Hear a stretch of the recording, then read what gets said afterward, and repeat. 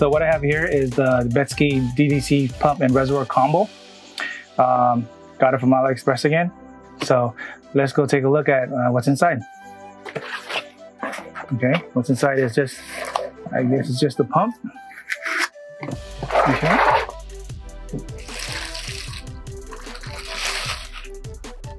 This is what it looks like. It uses a Molex connection and a PWM control. This pump right here, it's 300 mm long. The pump alone is 70 mm, and the reservoir is 230 mm. So the heatsink material is made of copper. So what I love about this pump is the finish. It's a really nice chrome blue looking. You can unscrew the reservoir.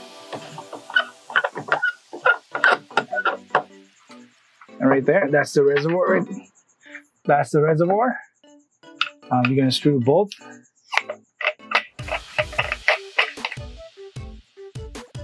See that? It's a really nice looking pump and reservoir combo. Very good quality. Max flow is 600 liter per hour, and it runs on voltages 10 volt to 15 volt. Maximum RPM is 5,000 RPM. So yeah, I mean, it feels like a solid pump. There's a durability to it, and you know what? This pump only costs $85. So I mean, plus shipping is $100. Try to go find a pump and reservoir combo that's under $100. I mean, honestly, it's a good deal, in my opinion. Some people will beg to differ. There'll be people that are saying this is made of aluminum. If you are afraid of things that are made of aluminum, then there is something wrong. Because if you use the right coolant mix that has anti-corrosive matter in it, it would eliminate those things. So it's people who use distilled water or regular water, I don't know, that cause the corrosion. Aluminum and copper, it doesn't mix right. So in my case, I always use anti-corrosion coolant. So that's my preferred coolant. It might cost a little more, but it lasts longer. A fill port right here, 2 entry port, 1 exit port. So yeah, I mean, on my next build, I'm gonna put this in and show you guys how it looks like. This also comes with brackets to install your pump and reservoir. So my next unboxing is the Bykski CPU Water Block. I purchased for only $32, come with free shipping. It's compatible with most of the manufacturers, ASUS, MSI, or even Gigabyte, with their RGB Fusion, RGB Mystic Light, and Aurora Sync. What's inside is the instruction manual, CPU bracket, thermal paste, extension for the 3-pin 5-volt, and here's the CPU water block.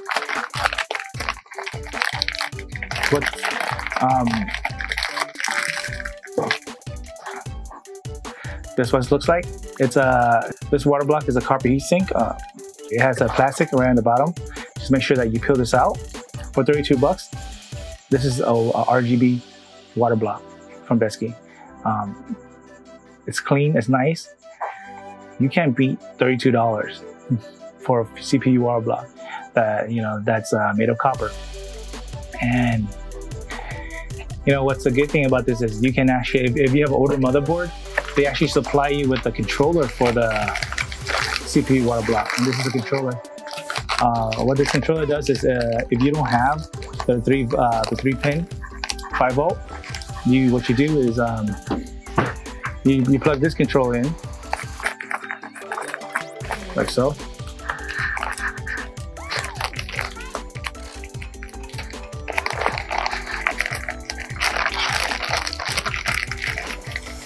right here.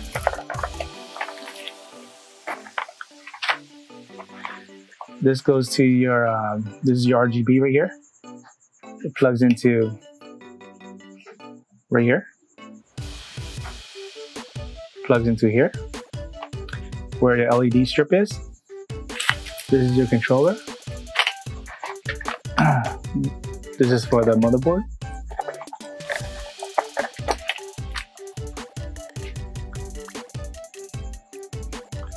So what you do is you plug this in here for the power. Plug this right in like this. Go to your Molex cable.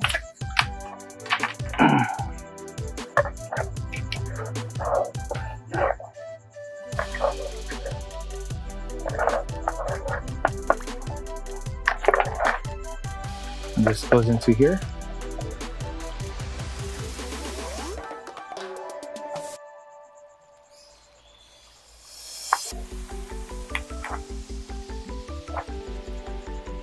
Just like that. And you can, and after that, you can control it with the controller. If you already have a Bykski product in your computer already, one controller would control them all. Okay.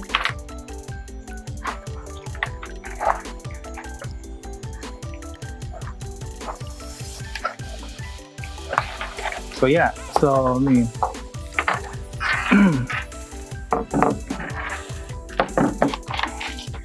for $132, you get a water pump and a CPU water block. Imagine that.